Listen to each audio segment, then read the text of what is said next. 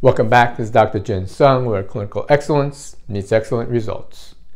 Do you have chronic health issues, joint pain, inflammation?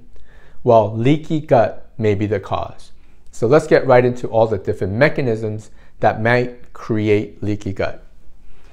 Leaky gut is also known as intestinal permeability. Basically, it's a breakdown of the tight junctions in the GI system. There's approximately 4,000 square feet of surface area of the GI system. There are these tight junctions that prevent things from crossing into the bloodstream or into the tissues of our body. The breakdown of this intestinal system allows partially digested food, like food protein, chemicals, and infection to cross or embed within the lining, causing inflammation and triggering, for some people, autoimmune disease. So let's get right into all the different mechanisms.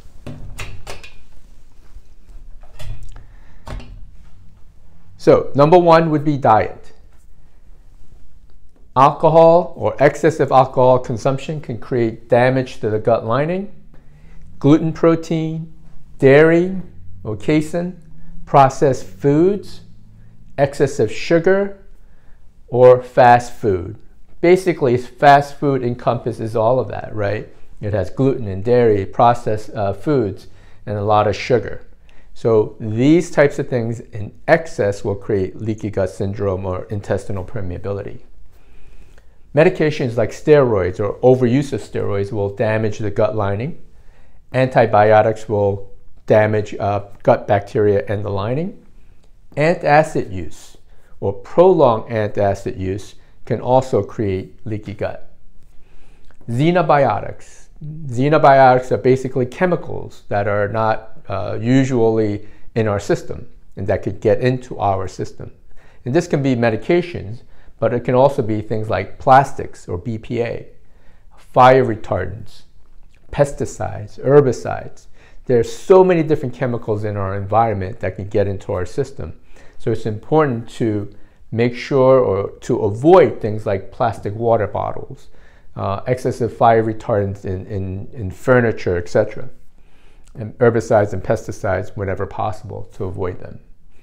Infections like H. pylori or Helicobacter pylori is a very common infection worldwide, but it can create damage. Bacterial overgrowth or even SIBO or small intestinal bacterial overgrowth. Persistent yeast or fungal infection of the GI tract, likely due to overuse of antibiotics. Viruses.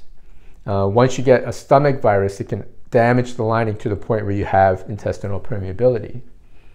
And of course, parasites. There are a lot of different parasites, H. pylori being one of them, that can create damage.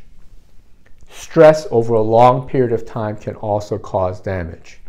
It increases cortisol, basically like a steroid, right?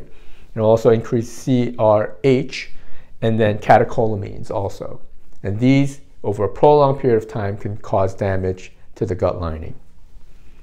Hormonal fluctuations or lack of hormones can also create damage. Things like thyroid hormone, okay? Decrease in progesterone or estradiol and testosterone. So when you have a hypothyroid patient or Hashimoto's patients, you have to make sure their hormone levels are correct. And progesterone and estradiol can also be impacted by birth control, or that would create excess, or people who go into menopause that can create some fluctuations in progesterone and estrogens. In men, you can have decreased testosterone, which can also impact leaky gut syndrome.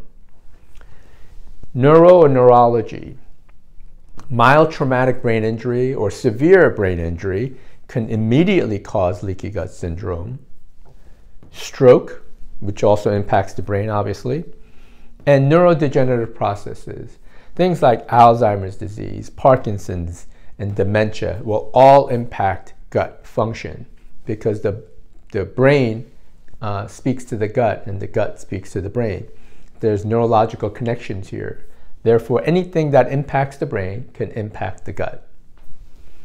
Metabolic conditions like glycation or glycated end products can also create problems. GI inflammation related to maybe food can also cause problems, and autoimmune disease. Autoimmune disease like Crohn's or celiac or ulcerative colitis can also create leaky gut syndrome. But if you really look at it, these are all interconnected, right? If you look at different food proteins that causes problems, and then it causes irritation and reflux, then you'll end up taking an antacid. You take an antacid, it can create leaky gut syndrome, okay? Or if you have a yeast and fungal infection as a result of antibiotics or overuse of antibiotics, then you can have leaky gut syndrome. If you develop a parasite and you take more antibiotics as a result of it, it also creates leaky gut syndrome. So these are all kind of interconnected. So if you have an infection, you put your body under more stress, you worry about things, your stress levels and stress hormones will go up, triggering leaky gut syndrome. So there are multiple mechanisms, but they're also interconnected in some way. I have a separate video on a compilation of leaky gut syndrome and different supplements and nutritional interventions that you can utilize. So I'll link that video below, okay? My name is Dr. Jin Sung, where clinical excellence meets excellent results, and we'll see you guys next week on the healthy side. Have an awesome day.